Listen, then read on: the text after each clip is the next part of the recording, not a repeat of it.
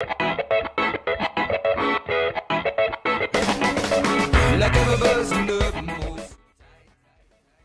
altitude of a triangle is a line which passes through a vertex and which is perpendicular to the opposite side.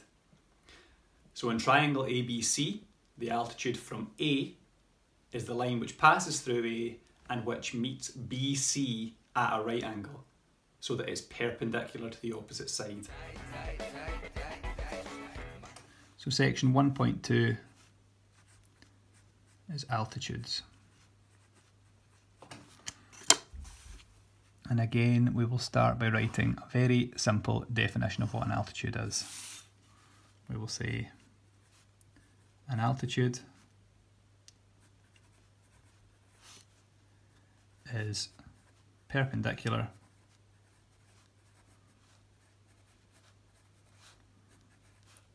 to the opposite side.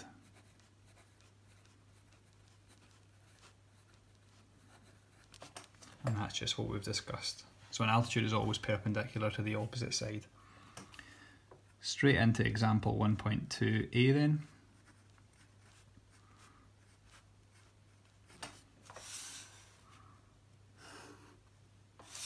Example 1.2a will say triangle PQR has vertices P, which is 3, 8, Q, which will be -1, -10, and R, which is 5, -6. Question is, find the equation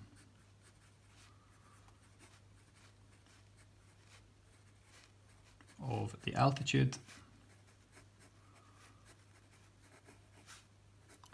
from R.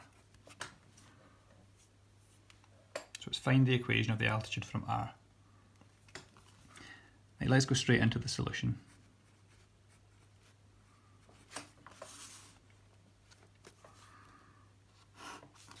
Right, what's the question asking for? Find the equation of a straight line. If it's find the equation of a straight line, we want to have point, gradient, and equation. So anytime you're asked for the equation of a straight line, this is our starting point. Point, gradient, and equation. Okay, what is it we know about the altitude? The statement is, an altitude is perpendicular to the opposite side. If it's the altitude from R, you should be able to tell me what the opposite side from R is going to be in triangle PQR. The opposite side from R is PQ. So the statement tells me it's perpendicular to the opposite side, it's perpendicular to PQ. That means find the gradient of PQ and then find the perpendicular gradient. So this time we're starting with gradient. P is the point 3, 8. Q is the point -1, -10. We'll find the gradient of PQ. So on the top I've got -10 take away 8.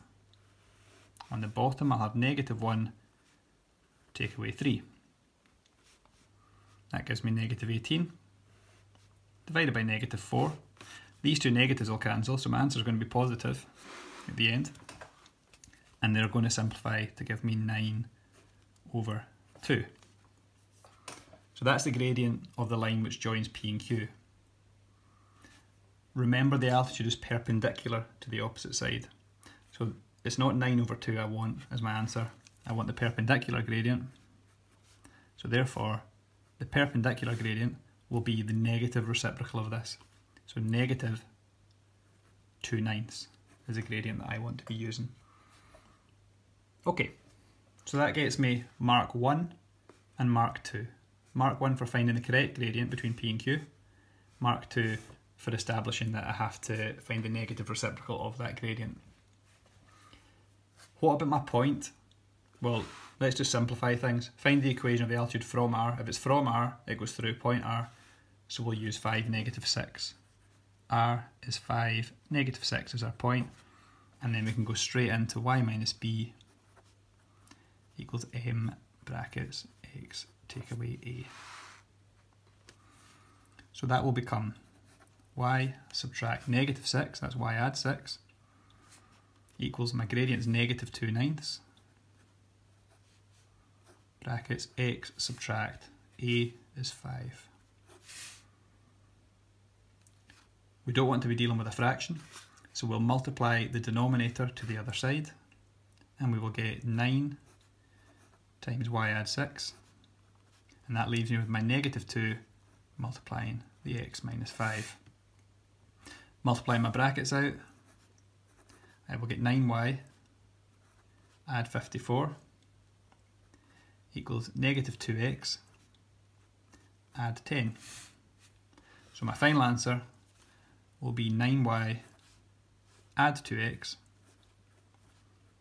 equals 10 subtract 54 equals negative 44. So the equation of the altitude from R is 9y add 2x equals negative 44.